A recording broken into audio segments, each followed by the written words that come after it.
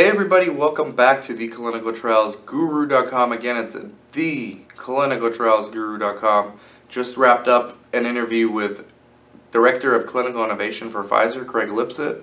Video will be uploaded soon. I'm doing some editing on it as far as the audio, just to get it just perfect for you guys, okay?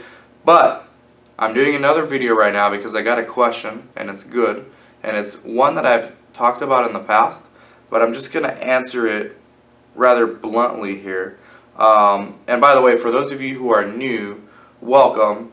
Make sure you subscribe. Subscribe to YouTube. Why? Because you get access to all my content way before I ever publish it on my blog, theclinicaltrialsguru.com.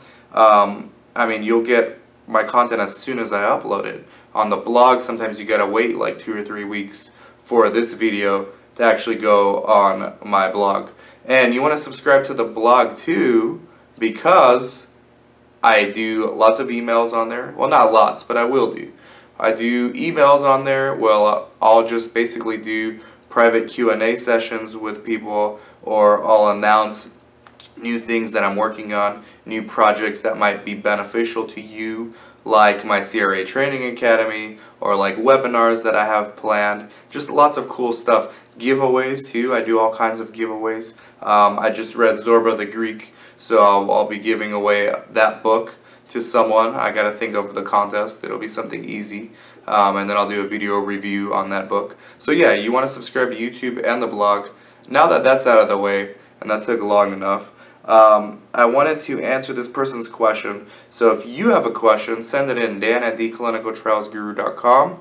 I'll keep you anonymous. Also find me on every social network you can think of. I love them all. Most recently Snapchat. Add me, Dan Svera. Okay, this is for someone who's starting a research clinic. They have identified a PI. The PI is actually a friend of theirs. And this person used to be a coordinator.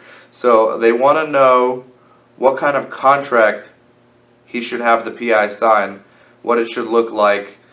He's considering a 70-30 split, meaning 70 goes to him, 30 goes to the PI. Could you help on that end?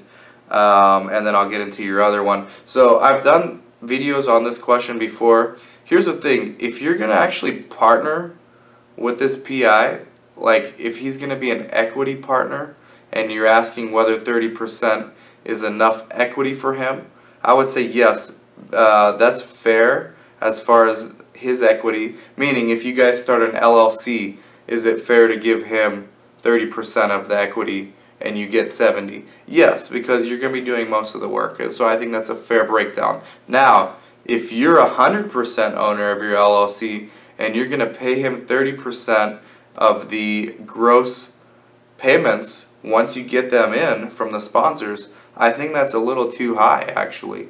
What I do with my PIs, when I first started, I owned 100% of my site. So I would go the route where I would pay them a percentage of the study payments once they came in. And what I would pay them would be 20%. Now what I pay them, because I have a little more leverage, because I have a bigger infrastructure and they can just literally plug in and get going, I pay them anywhere from 8 to 12%.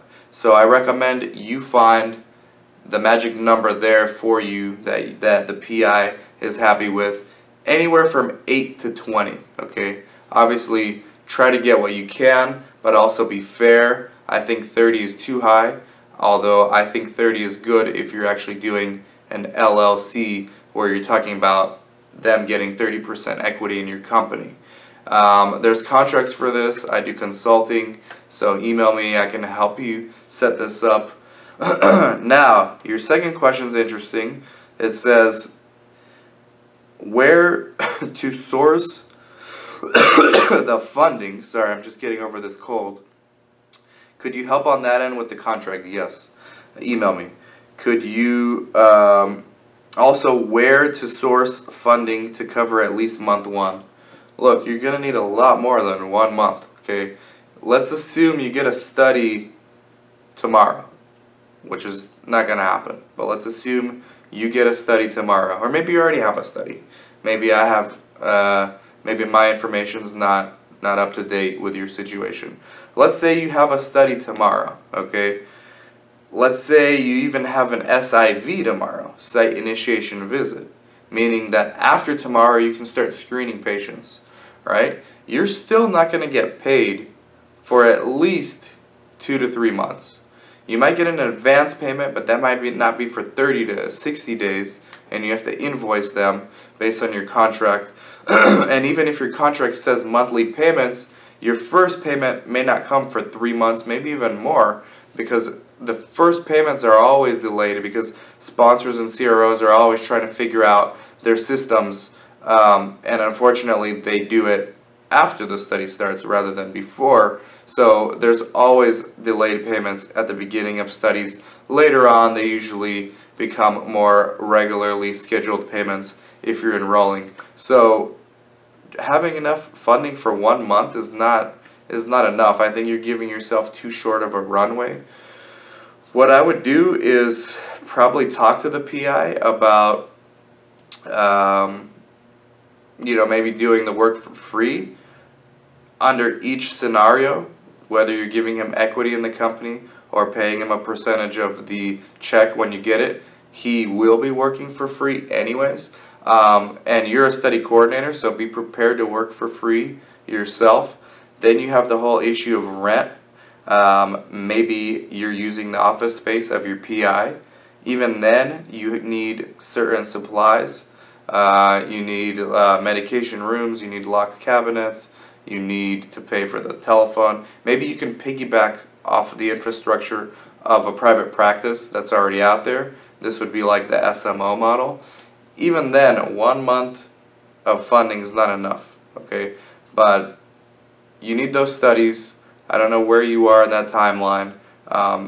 You need to at least prepare for 3 to 6 months of funding, at least, all right, rather than just 1 month. So hopefully that helps. Let me know if you have any other questions. Let me know if this answered your question. And thank you guys for watching.